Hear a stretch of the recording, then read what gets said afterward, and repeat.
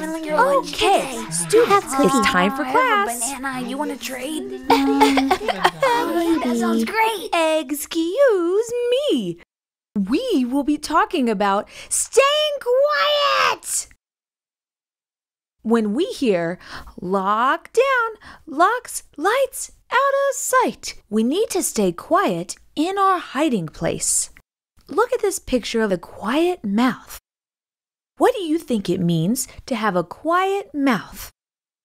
Yes, Alice. It means you don't talk. Very good. It even means you don't whisper. It means not a peep. Remember that this is important because during an emergency, we can get confused.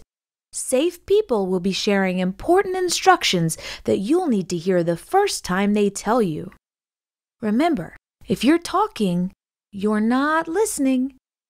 We'll practice being quiet by playing a little game I like to call Quiet Mouth. Yeah! To play the game, I will set a timer. Once I start the time, you will keep a quiet mouth until the timer goes off. What if I don't keep a quiet mouth until the timer goes off? Don't forget to raise your hand when you have a question, Timmy.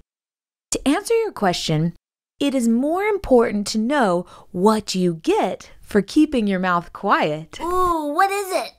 In my classroom, you get an excellent treat, a carrot. Yeah. Now we are ready to get started. I want all of you to play, even those of you watching from your own classroom. I'll set the timer, and when I press start, you keep a quiet mouth until the timer goes off. Ready, set, go! Great job, students! Yeah! That's all for now. You can collect your carrots on the way out. I'll see your happy faces after lunch.